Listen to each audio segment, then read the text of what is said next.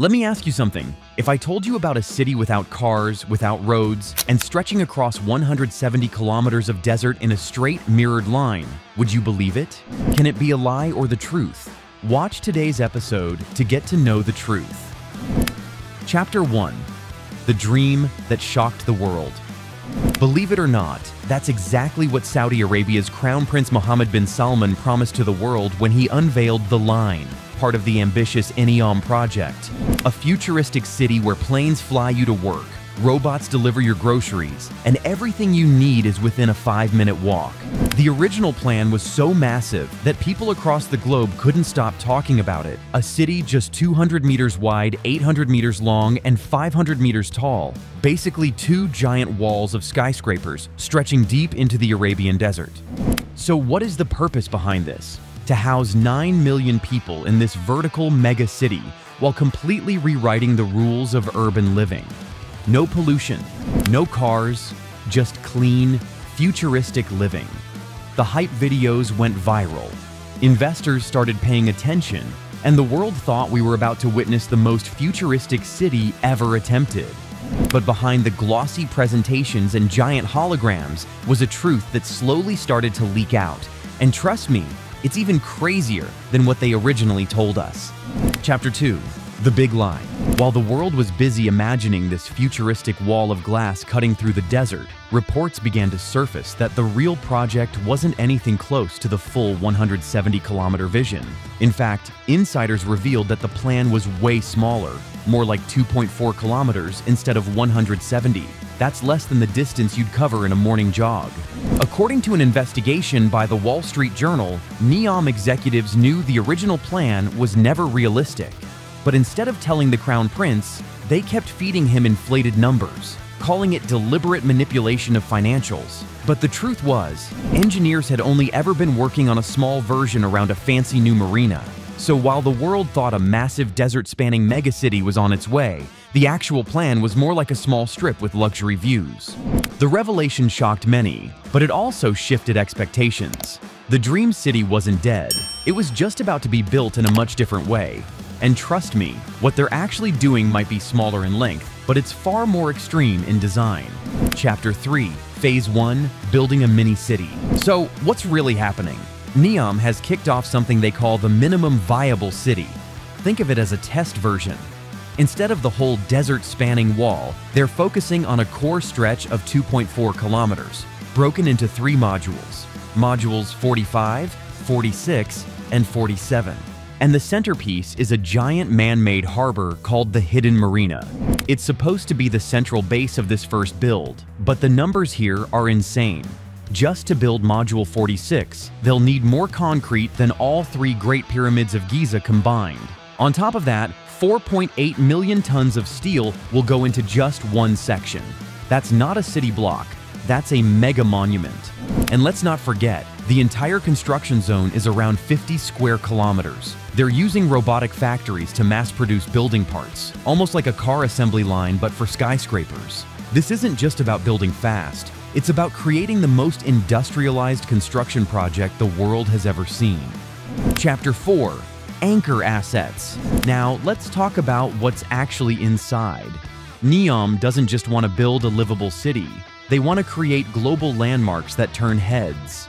These are called anchor assets, and honestly, they sound more like theme park attractions than city infrastructure. First, there's the chandelier, an upside-down observation deck that literally hangs over the marina.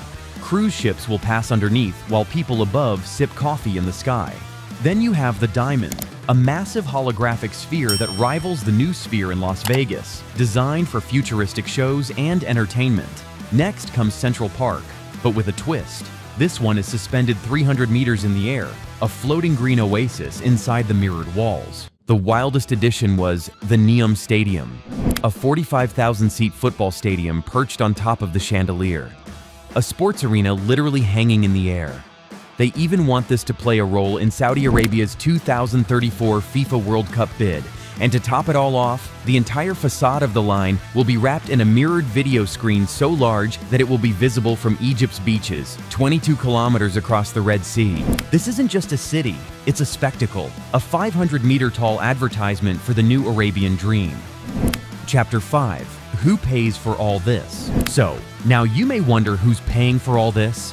We're talking billions upon billions of dollars. Well, this is where things get even more interesting. For decades, only Saudi citizens could legally own land in the kingdom. Foreigners could live and work there, but not own property. But starting January 2026, that rule changes completely.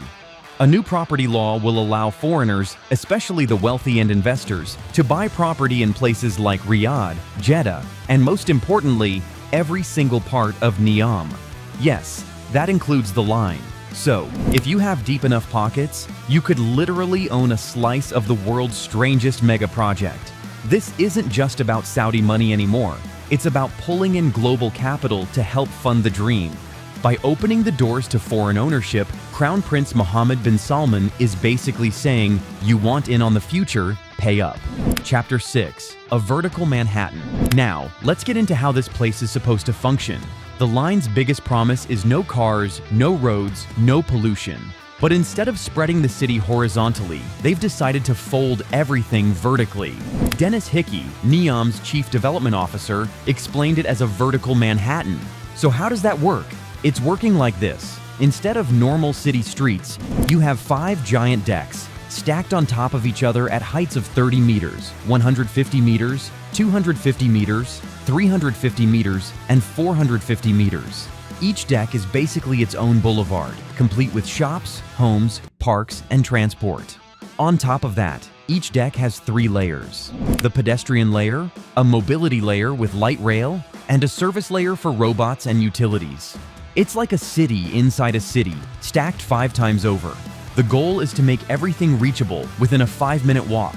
Sounds great on paper, but the details get a little complicated. Let me walk you through how something as simple as delivering a package would work here. Chapter 7. The crazy transport system. So, say you ordered a package online. First, it arrives at the line's port. From there, it goes onto a freight train that delivers it to the central terminal. Then it's loaded into an autonomous pod that moves through the underground service layer. From there, it goes up a massive vertical core in a high-speed freight elevator. Once it reaches the right deck, it transfers again into another smaller system. And finally, a little delivery robot brings it to your door. Sounds smooth? Well, maybe in theory. In practice, it's one of the most complicated logistics systems ever designed. But here's where it gets even more ironic. For all the talk about no cars, at the very top of the building, 500 meters above ground, there's a highway for private cars. And not just any cars. We're talking supercars for the elite residents living in penthouses. So while the regular folks take the shared trains and elevators, billionaires get their Bugattis delivered straight to their sky garage. Different rules depending on how deep your wallet is. Chapter 8. Flying cars and sea gliders. If you thought that was complicated, wait until you hear about the air travel plans. Reports show that work on the underground high-speed rail has stalled, with tunnels left half covered. So instead, NEOM is looking to the skies. They're investing in futuristic transport like flying taxis and electric sea gliders. One company, Regent Craft, is building electric gliders that skim just above the water at speeds of 300 kilometers per hour. These gliders would connect NEOM to nearby cities like Hurghada in 30 minutes and Aqaba in 50. On top of that, NEOM is putting big money into VTOL aircraft, vertical takeoff and landing vehicles. So instead of rushing underground to catch a train, you might one day call a flying taxi from your balcony. Sounds wild, but this might actually solve the ground-level chaos their system is bound to face. Chapter 9. The gamble of a lifetime. So where does all of this leave us? The line isn't a lie, but it's not what they first promised either. Instead of a 170-kilometer glass wall city, we're looking at a 2.4-kilometer mega section with floating parks, holographic spheres, and stadiums in the sky. The money will come not just from Saudi Arabia, but from foreign investors buying up pieces of land starting in 2026. The transport system will mix vertical trains with flying cars, while the rich enjoy highways in the clouds. It's risky, no doubt. Crown Prince Mohammed bin Salman is betting his reputation, his country's wealth, and even Saudi Arabia's global image on this project. If it works, he'll be remembered as a visionary who built something no one thought possible. If it fails, the line could end up like the abandoned King Abdullah Economic City, a ghost town in the desert, a billion-dollar reminder of what happens when ambition collides with reality. So that's the wrap-up. If you enjoyed this video, hit like, comment, share it around, and don't forget to subscribe for more deep dives like this.